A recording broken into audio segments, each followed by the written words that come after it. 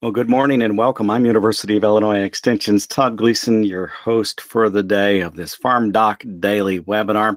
Market outlook for corn and soybeans for the 2021-2022 year. Scott Irwin and Joe Janzen, agricultural economist in the College of Agricultural, Consumer, and Environmental Sciences, are with us today. Jim Baltz is behind the scenes, making sure that everything is running very, very smoothly. We would like to thank, of course, our sponsors for the day. They include TIAA, the Center for Farmland Research. That's right here on campus, farmland.illinois.edu. Compure Financial, Corteva AgroSciences, Farm Credit Illinois, FS Growmark, the Illinois Corn Growers, and the Illinois Soybean Association. Let's do a quick poll to get things started for the day. Here's the question. What do you expect the U.S. average farm price of corn to be for the 2021-22 growing season? That's the crop that is about or is being harvested at this point. Do you think it'll be below $4.50? This is the cash price, your cash price for corn, between $4.50 and $5, between $5 and $5.50, or over $5.50 for a bushel. I should say this is the national average cash price. So what's that cash price going to look like for you? Go ahead and take some time and fill that out. We'll get you the poll question answers momentarily, and then we'll begin a discussion of what this really looks like for the day as we go through the PowerPoints. Be sure that you recall it's possible to download those and get them from the FarmDoc Daily webinar website. That's at farmdocdaily.illinois.edu. And then you look in webinar for the archives. You'll find the YouTube videos and, of course, the webinar. What do the answers look like for this one?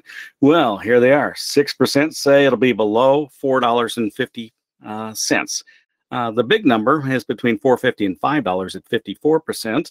And between $5 and $5.50, 36%, and over $5, just 3%. Scott Irwin, thank you for being with us. I think you're ready to kick things off. What'd you think of the results so far?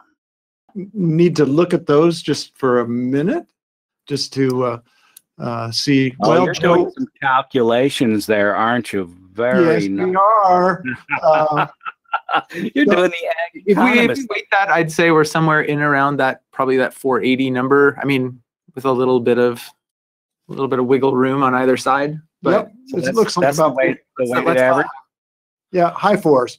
And you know, well, thanks a million as always, Todd, for the wonderful emceeing job you do, and Jim here for making everything run smoothly, and to my partner in crime today, Joe Janzen. Really appreciate him being here.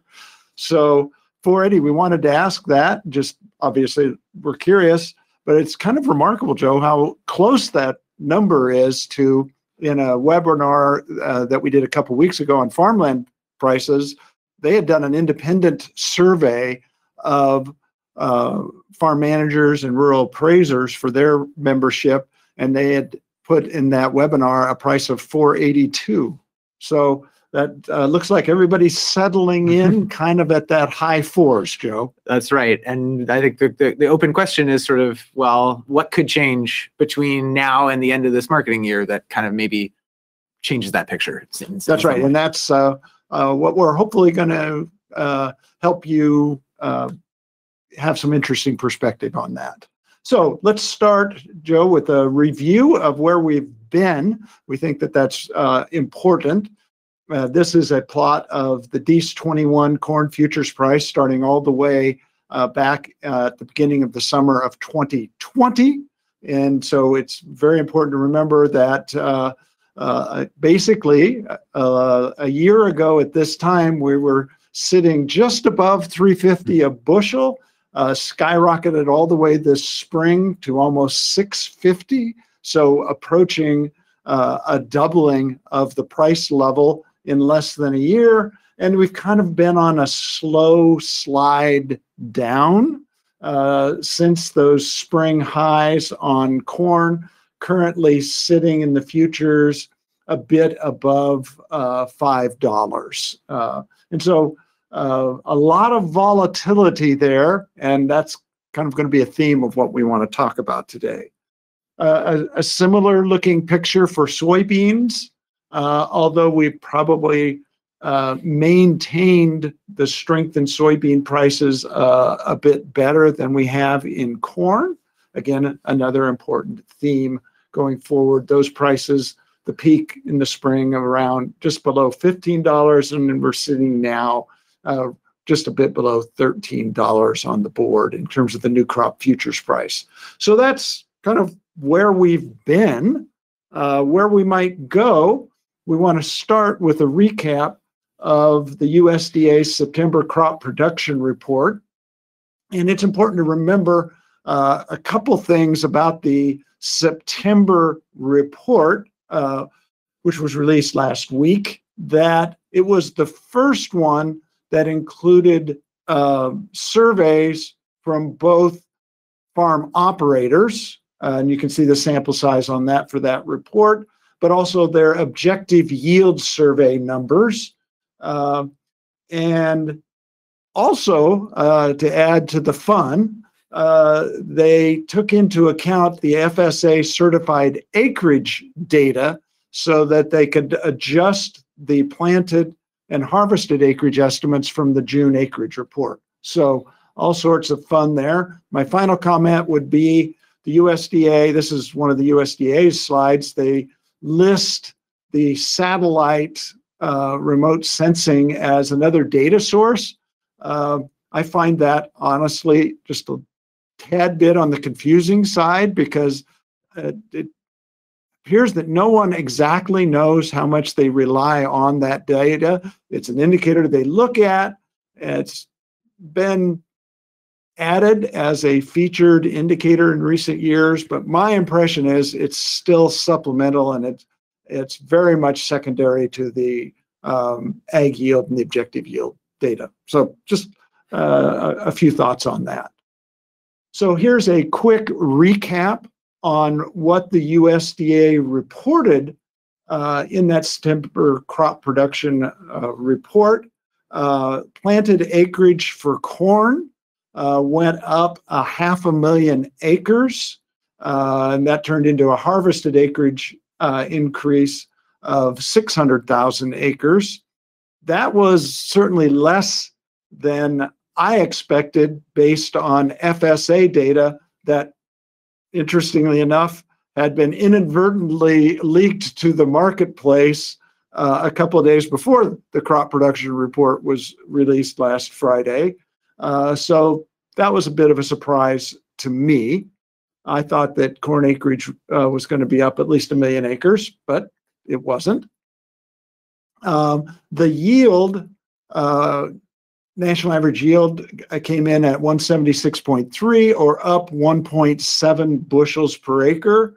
Again, that was very close to market expectations. So that put total production of corn in the September report at just slightly below 15 billion bushels. I think the key number then for the entire net of all those is that basically the USDA's corn production estimate is up about 250 million bushels between August and September. And just to know where I lean, I think by the time we get to January, as you'll see in a minute, I think that we're probably going to see all of those numbers go up further. On soybeans, also very much to my surprise, based on that early peak at the FSA SEP numbers, acreage was down. Planted acreage estimate went down 400,000. I expected it to go up a few 100,000. So the USDA, always full of surprises. Yield went up 0.6 of a bushel. The net of all that was basically no change in the USDA's soybean production estimate for 2021. So that's what the report showed. Now what I want to do is go into a little bit more detail about where the yield increases came from in that report. Here's the USDA's chart on changes in the yield estimates from August to the September report. So here, blue is up, gray is no change, and red is down. And so you can see that corn yields were up between August and September almost everywhere in the country, continuing to see a string of record yields throughout the eastern corn belt. A small decline, but still a record yield in Ohio. To me, what I found really interesting in terms of the numbers were more what went on in the western corn belt. A lot of talk about the impact of dry weather, which it clearly was dry up until early August out there in the west and upper Midwest.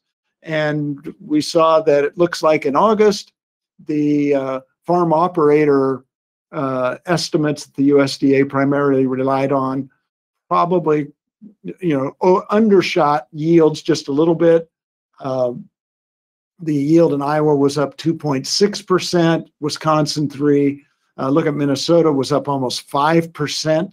And even North Dakota, which has been at the heart of the extreme dryness, it was up almost 2%. Nebraska up 1%, no change in North Dakota. So that's was really driving the increase in the corn yield in the report. Soybeans, a little bit different story. Again, netting out to not a big increase in the yield. Once again, Iowa and Minnesota kind of led the way in the increases in the soybean yield estimates, but some big, fairly substantial decreases in South Dakota, Nebraska, and Kansas. So that's how we got there. So now I want to switch to what those numbers mean for the 21-22 balance sheet for corn and soybeans. So we're going to take a bit of a quick tour through that. First two columns are historical data. The SEP WASDE 2021 numbers are in the third column, and the 21-22 SEP WASDE numbers are in the fourth column, and then what our Joe and I's numbers are in the last column in blue. What we want to keep an eye on is that yellow row, which is the ending stocks numbers. The latest estimates, which Joe and I are in agreement with for ending stocks and the year that just finished, 1.187 billion bushels, gives us a stocks to use ratio of 7.9%.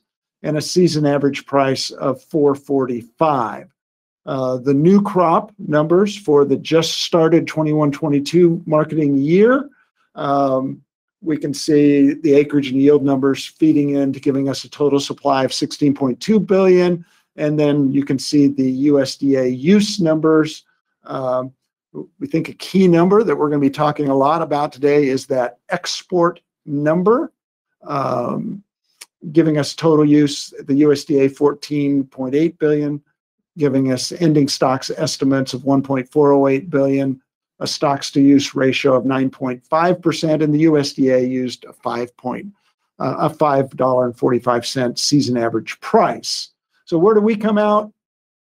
Like I had indicated a couple slides ago, we see area planted and harvested drifting up just a little bit further, maybe 500,000 acres by the time we get to January, a bit higher yield. So we think we're going to go over 15 billion bushel crop, giving us a bit higher total supply when all things shake out.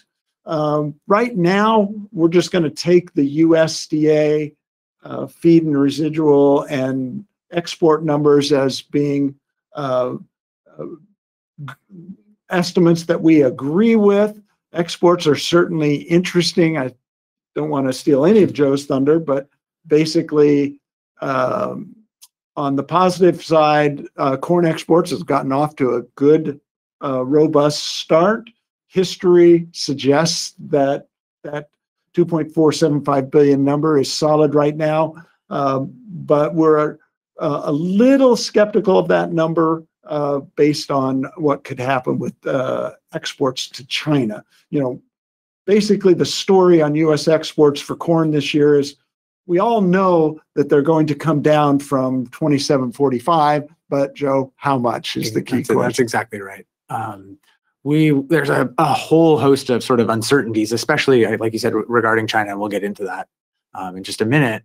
But definitely not the banner year that we had last year, and not sort of a big out of the blue surprise that caused corn prices to rally during the marketing year like they did. Right. And so with our assumptions on supply and taking the USDA numbers on use, we get an ending stock number of 1563. So kind of interesting, puts us over that kind of magic 1.5 billion bushel figure in our estimates, and a stocks to use ratio of 10.6%. And then we get to the big show, which is, well, what does all that mean for price? And I'm going to go through some real detail on that here in the next few slides, but we're throwing out a number of $5, and I think it's safe to say, Joe and I won't be surprised if it actually turns out lower than that based on the analysis I'm going to show you. And intriguingly enough, our audience seems to agree with that, Joe. That's right. Yeah, go ahead.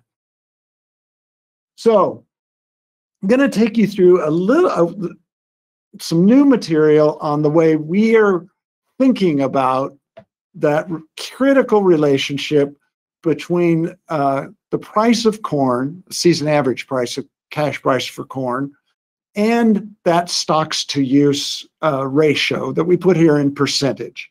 So what you see here are the scatter of data points from 07-08 through 2019-20. That's the last year on this chart of, what does that relationship look like between stocks to use and the price of corn? And if you look at that, it doesn't take you long to see that there seems to be a very different pricing behavior in the corn market, above or below roughly 10% stocks to use ratio. We see a pretty flat relationship when we're above 10%, and then it's much steeper when we get someplace in that 9-10% level. This actually makes a lot of sense economically, because when we're above 10%, the market is basically saying we have adequate stocks to cushion against any kind of normal supply or demand shock. But once you get below that 9-10% level, basically you don't have much in the way of stocks to cushion any shocks to current consumption or use, and therefore the market, the relationship becomes much more price insensitive, the way economists talk about that, or price inelastic. So this is one way to capture that. There's lots of different ways, and I've certainly been looked at it different ways in the past. Daryl Good and I have had a series of FarmDoc Daily articles over the years trying to get to the best way to think about this relationship empirically. And so this is my current best take. Joe may not fully buy into this, but I like to think about, we kind of have a high demand and low demand pricing relationships when we're above 10%, represented by the green and red lines. And those show a relatively flat relationship between price and the stocks to use ratio. But then again, when we pass that, get below 10%, we have a completely separate relationship that gets very steeply sloped. And that's why we get really high prices for not really that much lower stocks to use ratios. So that's the way we're currently thinking about it. So you have a pretty good fitting relationships for low demand and high demand. We don't have too many years there. 2013-14 is going to turn out to be a key year as we look forward, and just kind of keep these numbers in mind. In 13-14, the ending stocks to use ratio was 9.2%, and the season average price was 446. Okay, keep those numbers in mind. And the important thing here is just sort of understanding where is that point in the market where all of a sudden what was sort of a non-event becomes a huge event that really starts to move price. Exactly. Well said, Joe. Well said. So now I'm just going to add to that and take off some of the detail for 2021 and 21-22 based on the USDA numbers. So we see 2020-21, that ended up being basically an ending stocks of 8% and 445. So that really kind of fits on that high demand line pretty well, because that was kind of a transition year. It took us a while to realize that stocks were going to be that low. Yeah, and I think the one maybe difference, and this is something we'll talk about in just a minute, is how that Chinese import demand came in really kind of, in the middle of that marketing year. And so some of that season average price was prices that occurred, pricing that happened during the growing season and into September, October, November, before prices really took off. Right. And so, and even this calculated price includes forward contract prices that were at those, $3 levels. And so that's part of why that looks maybe like a low price for that ending stocks number. So if we had the Chinese buying more front loaded, maybe it would be more on that magenta line. Yep. So now when we look at where, the key thing is, where are we at looking forward for the 21-22? And so the observation for the current marketing year is that it's 9.5% based on the USDA's projections and 545. And, there's only 4 data points to fit that magenta line. So, that's, I would say, consistent with history in that kind of pricing regime.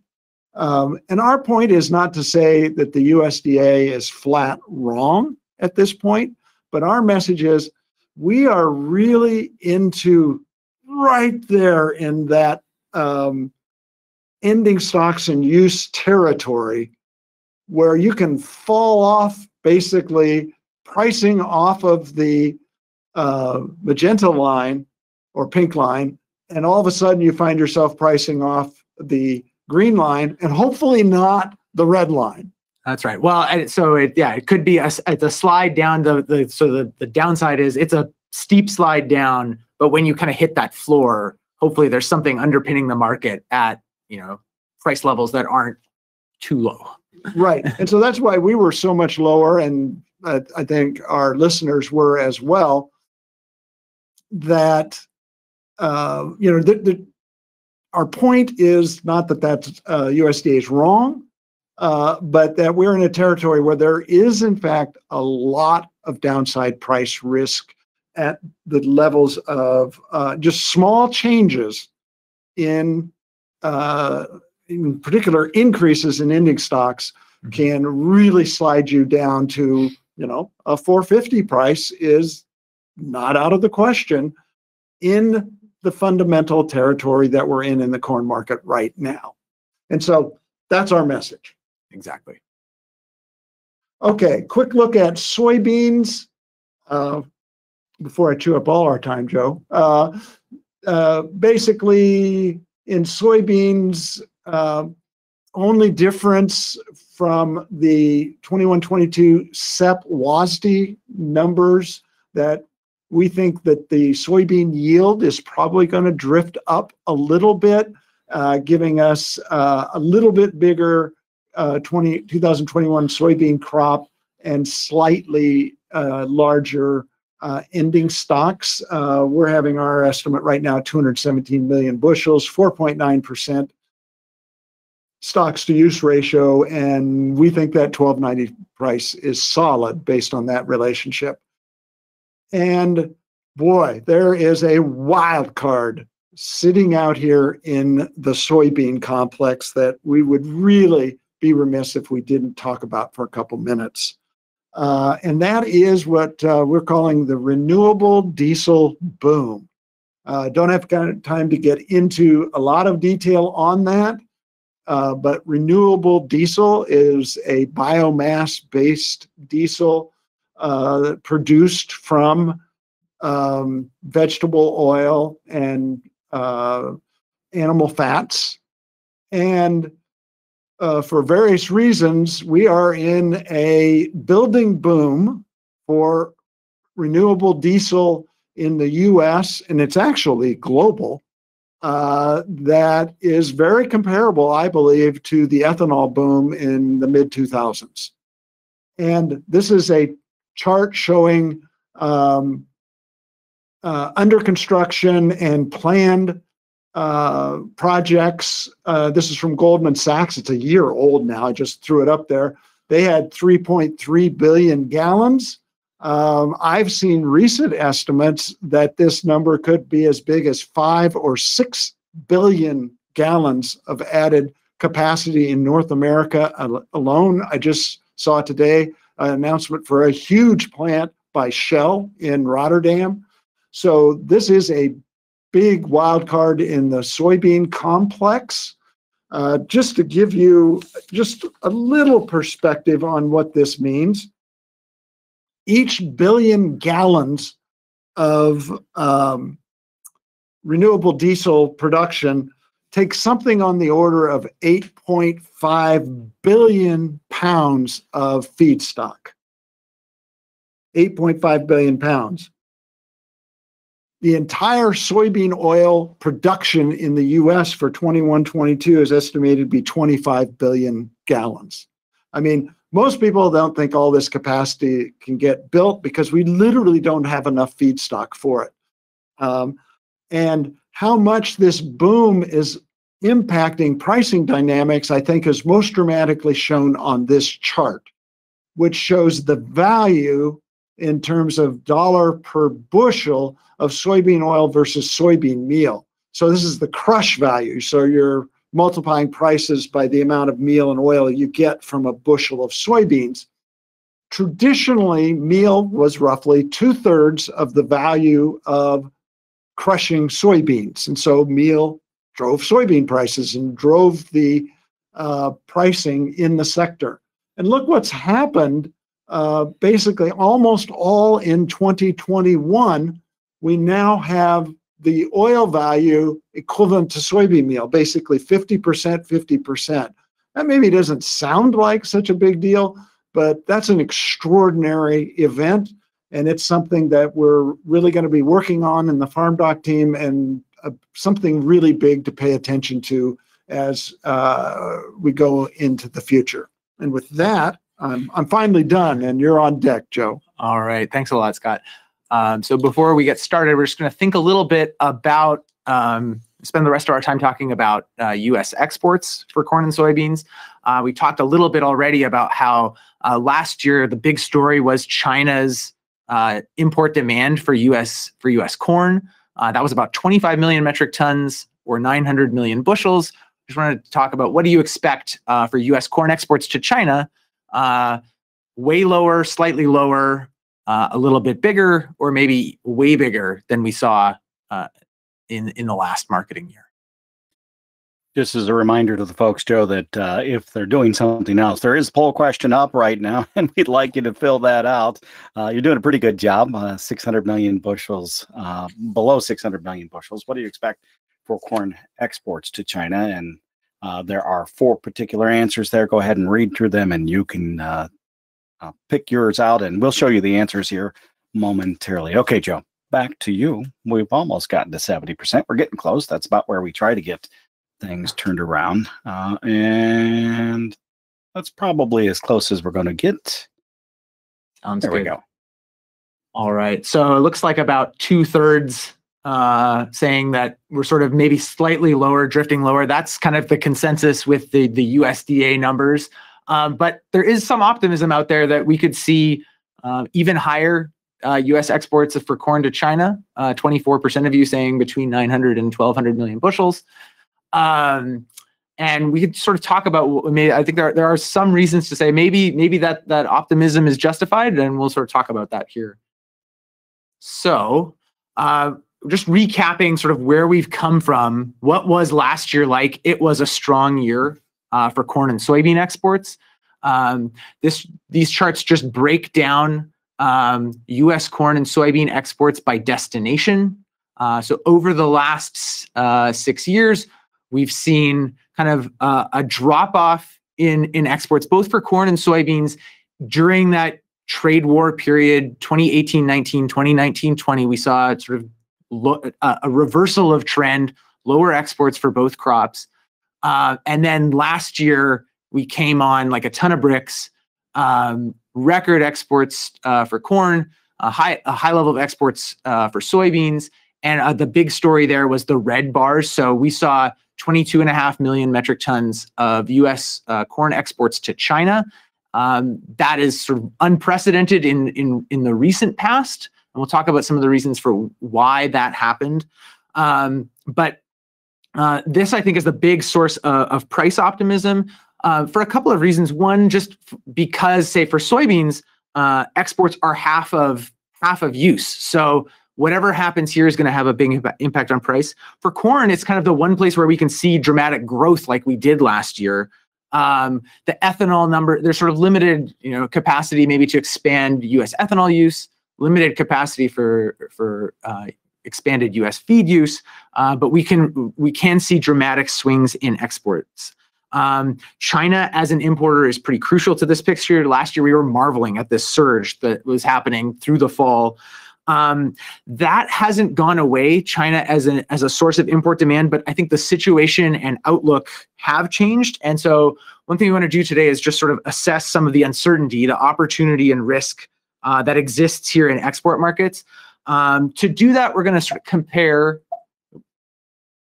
where we're at with export sales to date relative to the WASDE projected levels. So that's the number that Scott showed in his U.S. corn and soybean balance sheets. That WASDE forecast level, given here in metric tons, because we're going to do everything in international units. That's the way USDA does it. That WASDE forecast level right now is about 64 million metric tons for corn. The red line here shows the current export pace, where we're at now as we sit at week 2 of the current marketing year. So we're just sort of starting. We have sales on the books. That's why that current marketing year level is as high as it is, about 24 million metric tons. That is relatively high compared to the pace over the previous 5 years. And recognizing that previous 5-year average, the green line, is the average of some pretty great years for U.S. corn export sales and also some relatively poor ones. I thought thinking about 2018 and 2019. So we're at about 20. We're sort of well above the sort of average pace. A lot of that came from a big jump in export sales that happened in May. So back in May, we saw a huge surge in new crop export sales. A lot of that was to China. The bulk of that big move early in the marketing year, sort of 16, 18 weeks before the start of the marketing year, was China coming into the market and putting sales on the books. China is about 50% of where we're at right now, and that's more than they were last year in terms of last year's total exports. So the question here is what we've seen from China all we're going to get? If it's not, and we see this sort of thing, and we project the current level out following the 5-year average trend, we get to a number that's maybe slightly above the current USDA projection, but still below what we saw last year. However, the downside risk is China's already put a significant amount of sales on the books, and how much are they going to sort of continue that as we go through the fall? For soybeans, much closer to sort of a typical pace over the last 5 years. Where if we project out where we're at in this current marketing year, we see something pretty close to what the USDA forecast is. USDA forecast is slightly above that 5-year average, and that's sort of where the pace is at as of right now. The big difference here is that export sales to China are only about 45% of current sales. And if we look at sort of what's typical, U.S. exports are typically 60% China and 40% other countries. So the big sort of open question here is, as we get into the crucial part of the soybean export sales period, we see that line is the export sales pace is pretty steep over the next few months. Over the first sort of 20 weeks of the marketing year, that's when we've got to make the bulk of our sales. China needs to come into this market in a pretty significant way to get to sort of where they typically are in terms of a share of U.S. export sales, if we want to get to that WASDE projected level. So right now they're about 45% of current sales. They were 58% last year. That's sort of pretty typical. We need to see that to get to the WASDE forecast export level for soybeans. Okay. Thinking about China specifically, because I think they're the big part of this picture, Chinese import demand and sort of how it works differs between corn and soybeans. So a little bit of history here to kind of help us understand the current world supply and demand situation. If we look at consumption and production in China, we can see that China has historically tried to match production and consumption for corn. There was a period between 2011 and 2017 where they really, there was a strong concerted effort to boost corn production, and corn production actually exceeded consumption over that period. Since 2017, production growth has slowed or stopped for corn in China, but consumption has kept growing. Part of that is there is this demand for animal protein and thus for feedstocks. So whether that's soybean meal or corn, there's been an effort to address that feed demand by boosting production for corn, but not for soybeans. So you have this big gap in consumption and production for soybeans. That gap is much smaller for corn, and it's possible that Chinese production can be a significant part of sort of closing that gap. That's what we saw. What we see with the most recent projections, we do see Chinese corn production growing for 21-22. Part of that growth is coming from a higher acreage for corn production and also a rebound in yield. And I'll talk a little bit about those numbers specifically, but China is part of sort of why we're not going to see export sales where they were in 2020 is in part a rebound in Chinese corn production. For soybeans, the gap just sort of continues to grow, and I think the U.S. will comprise a part of the ability of exporters to sort of close that gap between production and consumption in China. So where does this leave U.S. export prospects for 2021, 2022? These tables just show a sort of abridged version of the world corn and supply balance sheet, highlighting some of the key exporting countries and key importing countries. I've highlighted the export and import numbers here in red. So on the corn side, the United States is the world's biggest exporter, but Argentina, Brazil, and Ukraine are all major players in that market. On the import side, Japan and Mexico have historically been sort of the biggest customers for U.S. corn exports, and China is coming in. USDA has current marketing year imports for China for corn at about 26 million metric tons. Interestingly, they've kept that number relatively constant over the last few months, but the production number has moved up significantly. That production number is now at 273 million metric tons.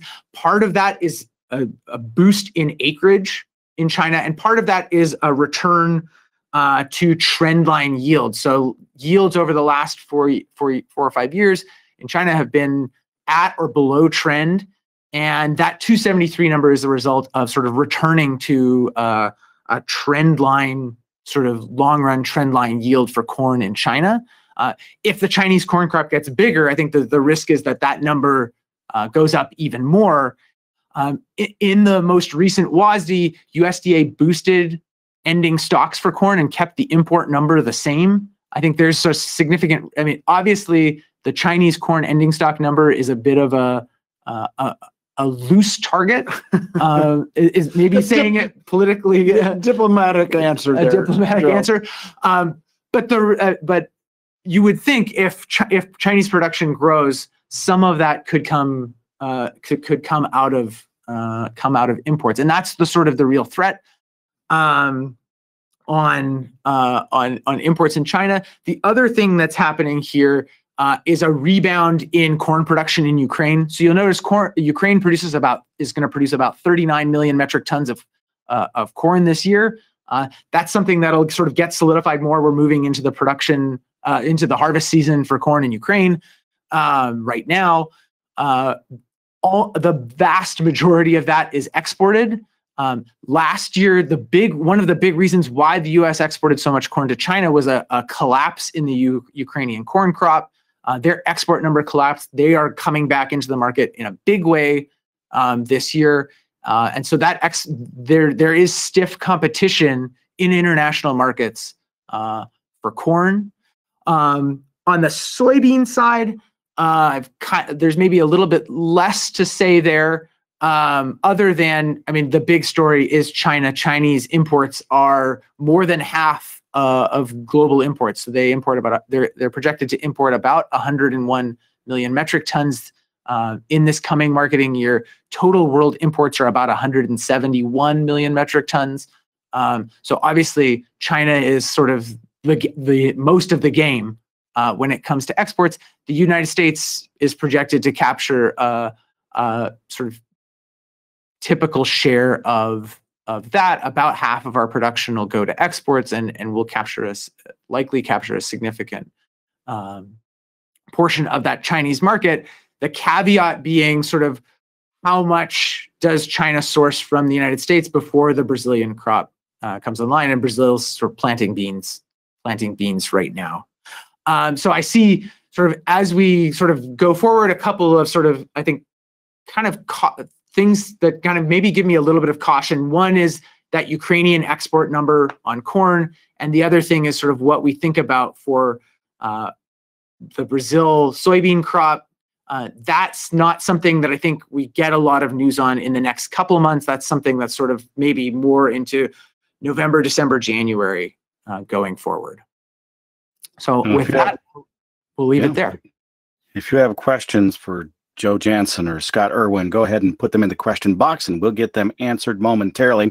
We would like to take this time to thank our sponsors, by the way. They include TIAA, the Center for Farmland Research here on campus at farmland.illinois.edu, Compeer Financial, Corteva Agrisciences, FS Growmark, the Illinois Corn Growers, Farm Credit Illinois, the Gardner Agricultural Policy Program, the Illinois Soybean Association, and of course, the College of Agricultural, Consumer, and Environmental Sciences, Department of ACE, Agricultural and Consumer Economics. Some upcoming items. Next week, we'll talk about Brazil and the United States. This webinar will focus on how farmers in those countries compare to each other. Joanna Calusi will be here along with Gary Schnitke. And then the following week, I think this one should be really pretty interesting. Marty Williams and Aaron Hager, both from USDA ARS and Crop Sciences. Aaron's in Crop Sciences and Marty is in USDA ARS and Crop Sciences.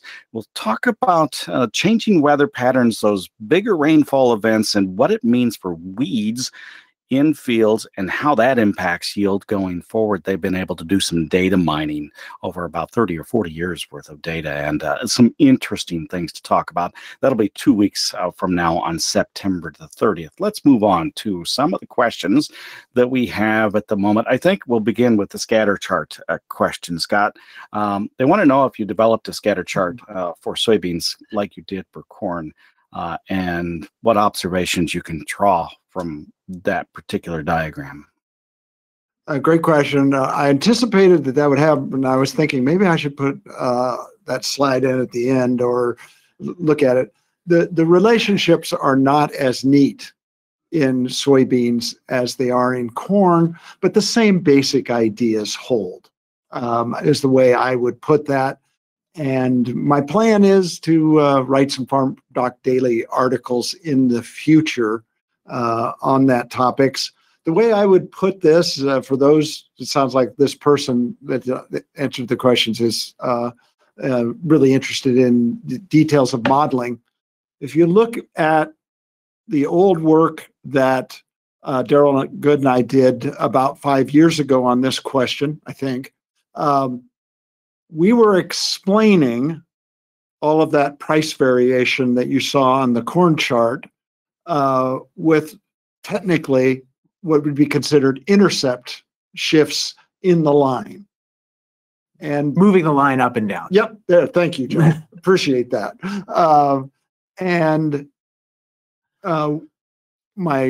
The evolution in my thinking is that it's better to think about explaining the scatter with a combination of intercept or moving the line up and down, and then another separate line that's completely different that has a much steeper slope and different intercept. That's the idea.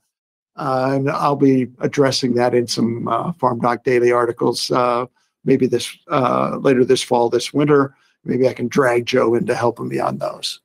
Sounds good. Sounds good. Joe, here's a question about Chinese corn import projections. Do they account for any changes in trade policy, for instance, increasing the TRQ? Yeah. So China has a tariff rate quota for corn of about 7.2 million metric tons. Obviously, that's a level that's far lower than sort of current projections for Chinese exports. The administration of that tariff rate quota is sort of an open question. The United States took China to the WTO over the administration of that quota, saying that they weren't administering it fairly, and the U.S. wasn't getting enough exports to China. Obviously, last year kind of threw all of that out the window because the United States exported far more than 7.2 million metric tons of corn to China. I guess the way that I sort of see that trade policy bit as a source of future uncertainty, that, for whatever reason, if China wanted to, they could administer that TRQ in a way that would dramatically reduce U.S. exports. Obviously, we have more export on the books for this current marketing year than are accounted for in that tariff rate quota. So I sort of see that as just maybe a source of future uncertainty, but it's not something that's going to come into play and bind. Obviously, there's a bigger question. We also got a question about sort of is this corn and soybean exports to China a result of trade war resolutions? It's kind of a related question. So again, a trade policy question. And I think though the heat of the trade war has died down substantially, I don't think that that's a cause of what's happening. In part, this is a demand story. If China needs, or anywhere in the world needs corn and soybeans, one place that they're going to look is to the United States. If China's goal is to fulfill their targets under that trade war agreement, they can't do it all just buying corn and soybeans. There's just not enough corn and soybeans in the world. They need to buy other U.S. ag commodities. So it's a thing. It's a factor, but it's not sort of, I think, what's driving the bus here on Chinese corn and soybean. I just add one thing on that. listened to a presentation by Seth Meyer earlier or last summer, and he had some super interesting comments about their journey with the TRQ versus USDA's estimates of Chinese corn imports. Excuse me. Yeah. And they felt like I don't want to put words in Seth's mouth, but the way I would interpret it is that they felt they were burned during the 2020-21 marketing year, where they kept early on their corn export to China projection. They capped it at the TRQ. Yeah. And that had always been their policy for many, many years. And then just all of a sudden, they just blew through it. No explanation. Nobody talked about it. And so normally, the WASDE assumption is they take into account trade policies like that, and that constrains all their numbers. Mm-hmm. And that had been and so China did that without explanation. So now I know it's WASDE's, the World Ag Outlook Board policy is that they just don't consider the TRQ right now for Chinese corn imports from the world. And that, like you said, maybe they'll go back to that at some point. Right. It's a possibility, but it's not sort of something. It's not something that's obviously playing into the current projections, given that 26 million. But it is a number. Great question and an important consideration to keep in mind.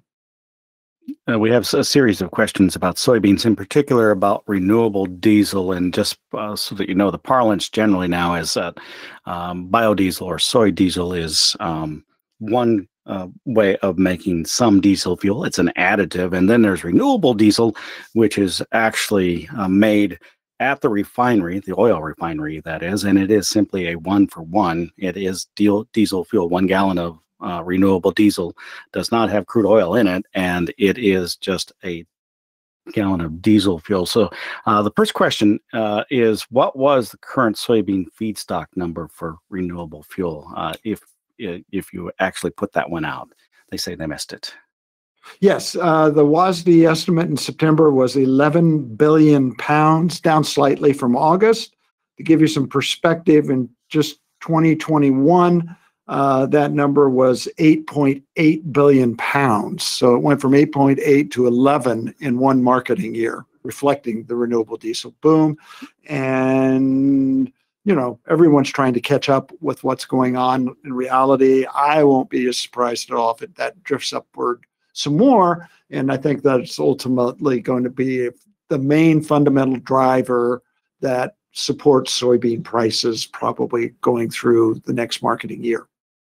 Then do we know how many bushels of soybeans, or how many gallons of renewable diesel can be derived from a bushel of soybean? Yes. Okay. It takes just a little bit of conversion, the way we usually think about that.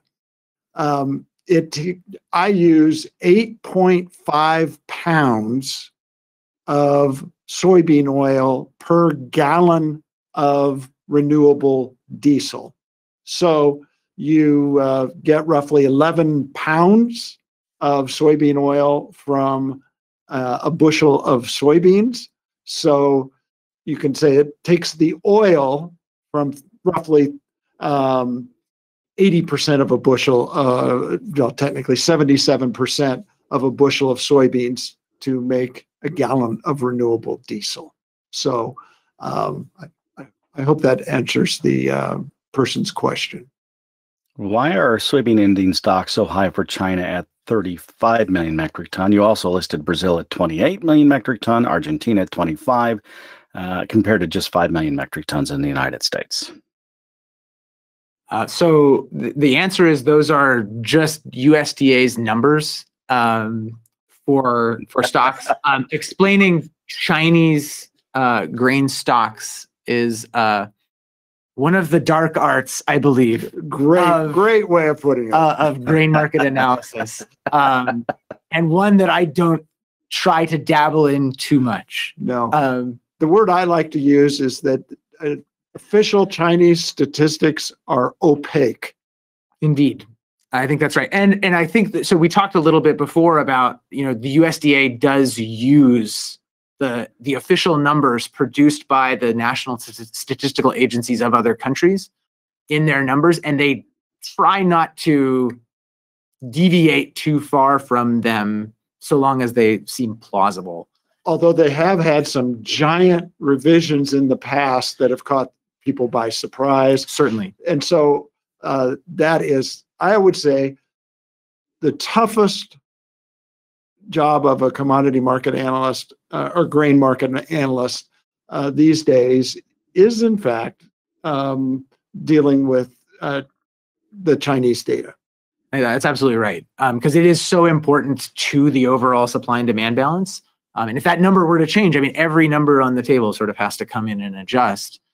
I think that what the big source of uncertainty there is there a big change at some point in sort of not just what that number is, because the number may be an arbitrary level, but a dramatic re-understanding of what the stocks to use ratio picture looks like globally. And that goes back to the charts that you showed, right?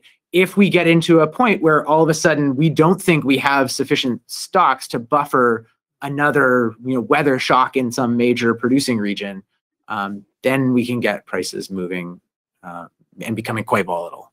And in fact, just as a side note, it is one of the reasons why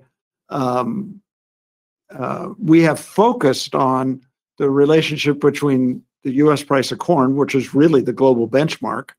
Conceptually, that really should be based on global stocks to use. But I think one of the reasons that those relationships fit so much more poorly and are less predictive is because of the huge role that China plays in this estimates of the size and variability of world corn stocks. Same thing for soybeans. And so that's why we continue to focus in terms of predicting the U.S. price on U.S. stocks. A couple of final questions. Is there any reason that AFS and the Chinese swine herd will continue to play a role in the marketplace? Potentially, the answer is clearly yes. It's again hard to get a good handle on how serious, but they're dealing, I would say, with kind of continuous ongoing outbreaks. And they've made, I think, a lot of progress in terms of dealing with that internally. But it's always kind of hanging out there is the way I would put it. Yeah, that's right. That's I think a good way of putting it. It's an ongoing issue. Obviously that the Chinese pig herd is rebounding and getting larger, and that's a huge source of the growth. That's why we just see soybean production in China and corn production continue to grow year over year. Yep. Let's finish up with this question. Do you track your estimates versus USDA over a period of years? And how do you do? Oh, I'm sure we're outstanding. We live in a Lake Wobegon world here in our heads, Todd. We're always above average. That's the way I deal with radio. It's fleeting. But seriously, we don't put out our forecasts probably regularly enough to compare them, but we do have our balance sheets from past webinars. I haven't honestly tracked those versus the USDA. Maybe I'm afraid to do that, Todd. But we do have 4 or 5 years that we could go back and see how we've compared because they are on there in our webinars, so that they're in the public domain. But I haven't done that systematically. It's a very good idea. We shouldn't be afraid of that. There is one final question, and this is about renewable diesel. And given your answers, they were making some statement about what the cost of soy diesel or diesel made from soybeans might be. How's it related to the RFS and things that are actually happening in California? Okay, we're going to switch modes here, Todd, and we're going to extend the webinar for an hour. Yeah, I was trying to get past that, but You wanted a 1-minute answer, and Yeah, we don't have that. I will give you here's the quick answer. Both FAME biodiesel and renewable diesel sell for slightly less than the wholesale price of petroleum diesel, because both renewable diesel and FAME biodiesel, for technical chemical reasons, have slightly less BTUs or miles per gallon. And so it's taking away all the subsidies, okay, that are involved in this area, and it's a witch's brew of subsidies is the only way I'm going to term it. But that's helpful, to start with. Is what's its value in the marketplace? A little bit less than wholesale diesel. Okay, but that's without all of the policy values attached. And so both FAME biodiesel and renewable diesel have two additional sources of value in the marketplace. One is RIN credit values for biomass-based diesel. Those are D4 RIN values. And then also carbon credits going in mainly, almost principally, into California under their low carbon fuel standard. And the number one source is LCFS credits, and the number two is renewable fuel, RFS RIN credits.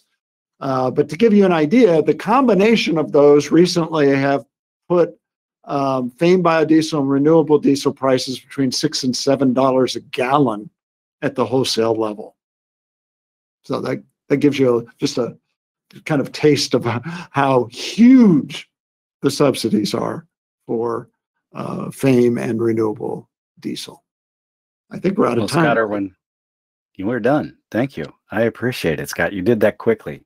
And I thank you and Joe Janzen for putting this webinar together today, along with Jim Baltz, who's behind the scene, and for everybody else who's joined us for the full hour. We appreciate this as well. Don't forget, if you've signed up for one, you're signed up for the whole series. There's another webinar again next week and the following week as well. And then we go all the way through the 14th of October on Thursdays at 11 o'clock.